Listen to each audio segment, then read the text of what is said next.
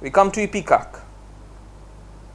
Ipecac is another one of our medicines for children asthma. Our top 3 for children asthma we have done Ipecac, natrum sulph and basilinum. These are top 3 for children asthma. Ipecac, natrum sulph and basilinum.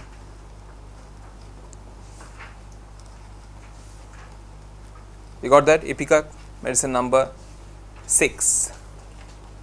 Now Ipecac, many people neglect this medicine and not prescribe it for asthma, but it's got an excellent action, especially for children asthma, where you have a lot of constricted feeling in the chest.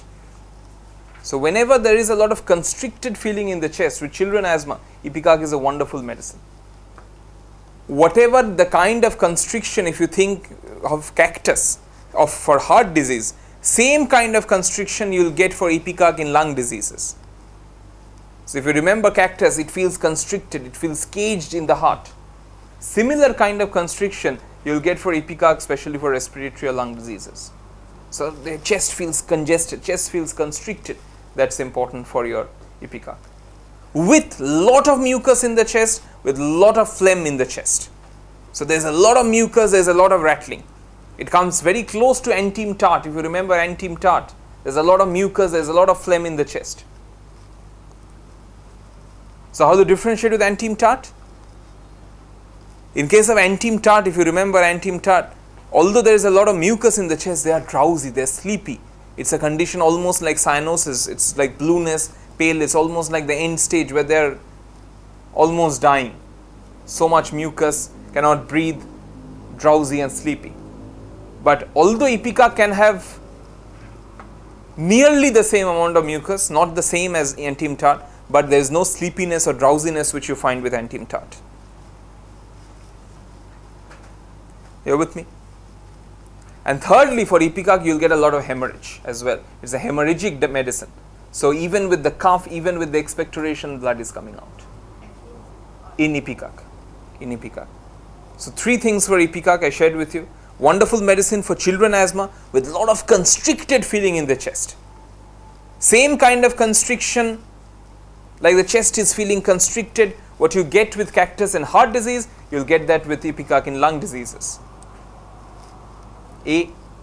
B, I shared with you, for Ipecac, lot of mucus in the chest, lot of phlegm, rattling in the chest, in acute conditions and chronic conditions. Very close to enteem tart, but it doesn't have the drowsiness, it doesn't have the sleepiness which you get with enteem tart. You're with me? And thirdly, for Ipecac, it's a hemorrhagic medicine. So you'll get a lot of hemoptysis and hemorrhage as well in Ipecac. So whenever they cough, it brings out a lot of hemorrhage. Have a quick look in Boricae for Ipecac, please.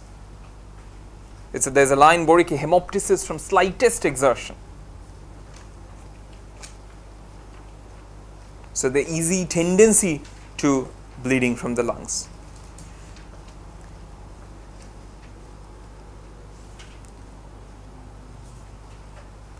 So difference with enteem tart, the drowsiness, the sleepiness is not present in Ipecac. Did you get that? Hemoptysis from slightest exertion under respiratory probably. So even little amount of exertion, even in children, they're bringing out blood, they're coughing out blood. Another medicine which comes very close to Ipecac is phosphorus, because phosphorus can have a lot of heaviness. In phosphorus, it's not like constricted feeling, it's more like somebody is sitting on my chest, an elephant is sitting on my chest. I feel oppressed, I feel heavy, I cannot breathe.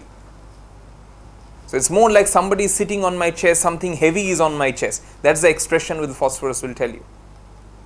But phosphorus's oppression, heaviness is more this side, left side.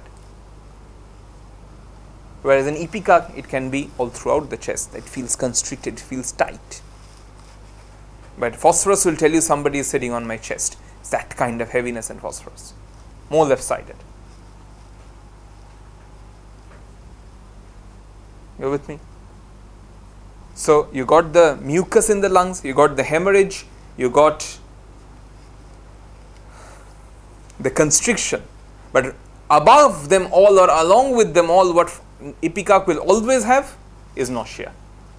It can be in gastric diseases, it can be in respiratory diseases, your Ipecac will always have the persistent and continual nausea. That's a constant concomitant.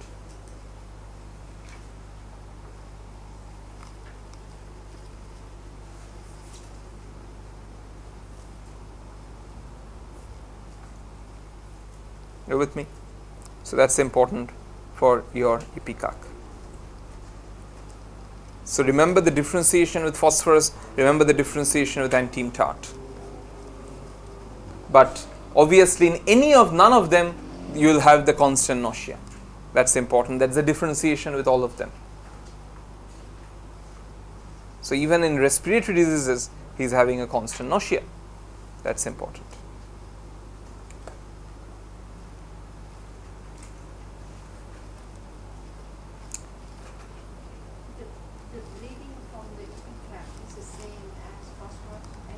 Yeah, can be. Yeah, can be bright red as well.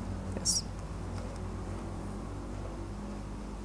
So that's about Ipecac's asthma.